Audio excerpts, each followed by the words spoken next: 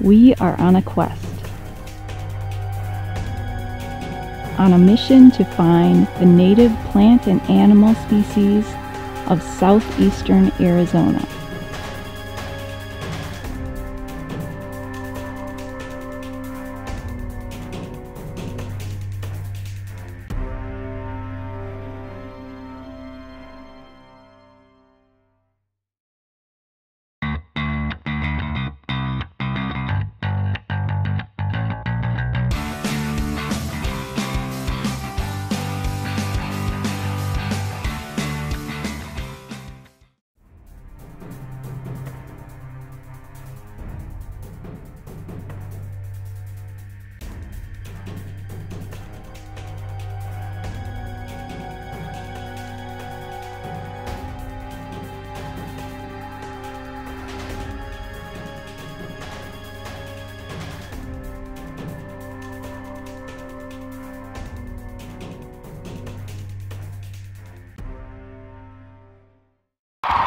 Woo!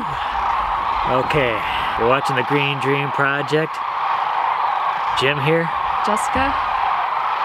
And we're so dedicated to bringing you videos about wildlife in the area that we are here freezing at the Whitewater Draw. You usually don't see so much frost-covered things here in Arizona, but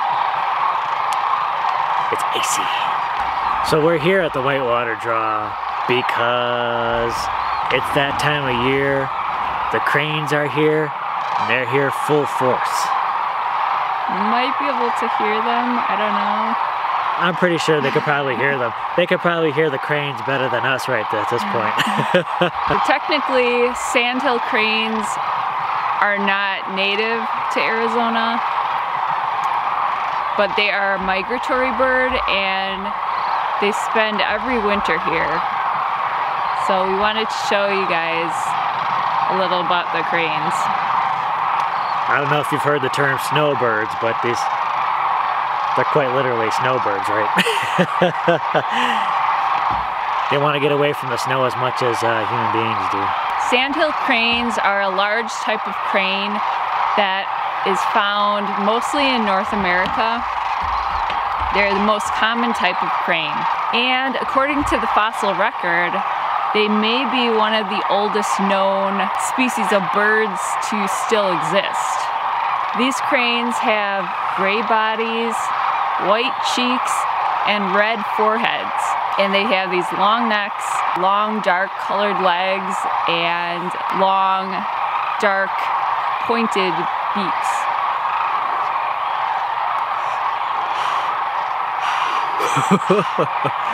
They're fairly large birds, about 2.5 to 4 feet tall, and the average weight is 6 to 14 pounds. As you can hear, they make this kind of loud trumpeting sound. Yeah, kind of like a trumpety, warbly. That could be just because there's so many of them out there. It's a little difficult to distinguish the sound of just one. This is the sound of many. The legion. Now the cranes are omnivorous. They will kind of eat what's available at the time and location, but they mainly feed on like seeds and grains. They spend a lot of time in wetland areas, such as marshes or bogs. They kind of paint themselves with mud from the areas by preening it into their feathers. And even though they have gray feathers, this could sometimes give them a reddish-brown appearance. The lifespan of these cranes is quite remarkable. They can actually live up to 20 years. And they're monogamous. Once they mate for life. Much like how Jessica chose me, they choose their mate by their elaborate dancing skills.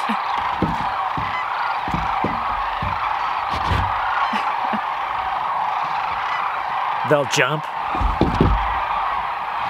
bow to each other. They'll flap their wings,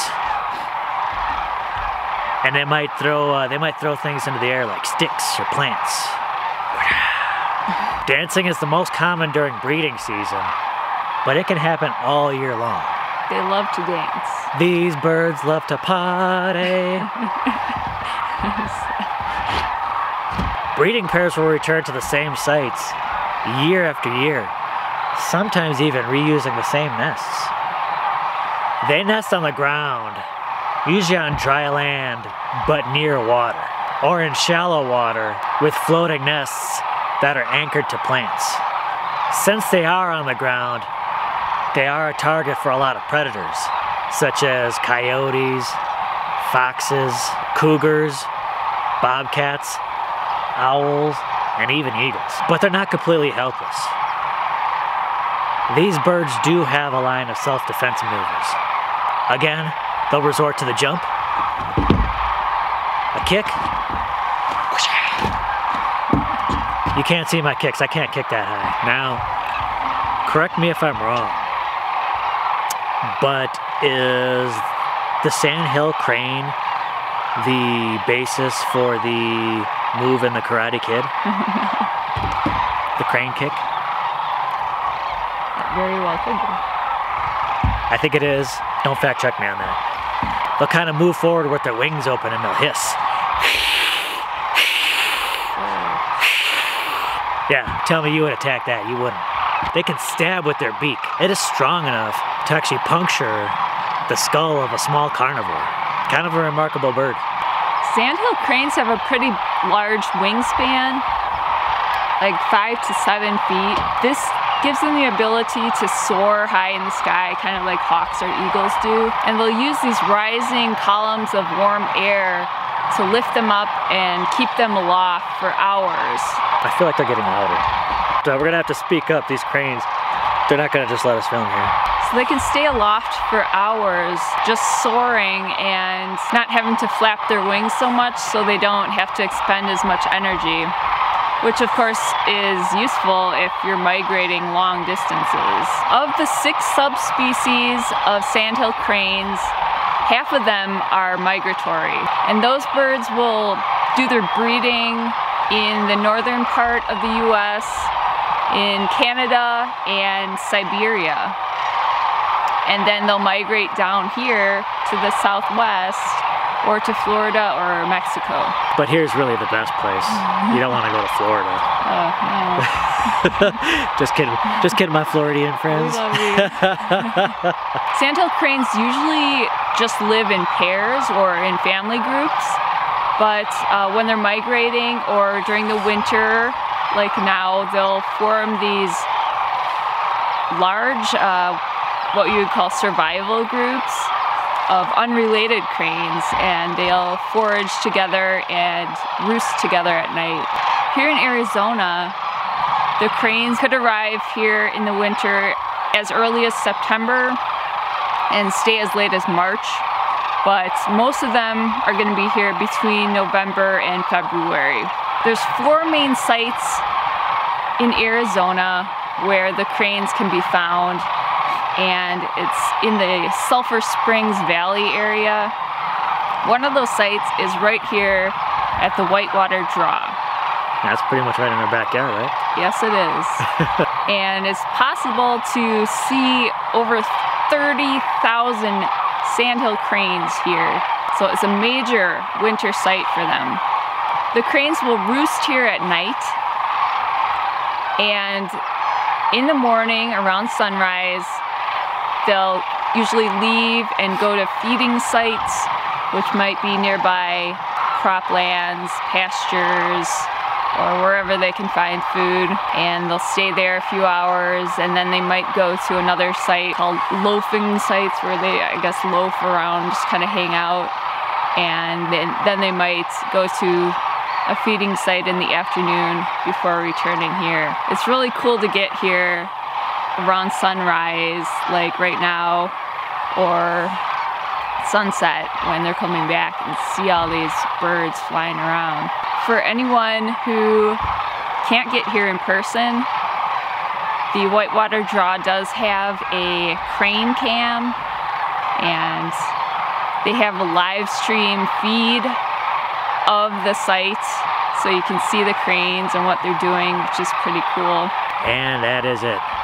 Thank goodness we are done because we are freezing. It's like 30 some degrees out, which probably isn't very cold for a lot of you, but for us, it's rough. So please give this video a thumbs up if you enjoyed hearing about cranes, or if you enjoyed watching us freeze. Definitely subscribe to get more information about really cool animals like this, and to see what fun new projects we've got going on. Plus, I think there's a contest going, isn't there? Yeah. Oh yeah, so definitely share it with a friend or two. Uh-oh, Ah! we're good. Crew has a mind of his own. He's ready to leave. Crew's ready to leave. And check us out on Facebook, Instagram, and Twitter.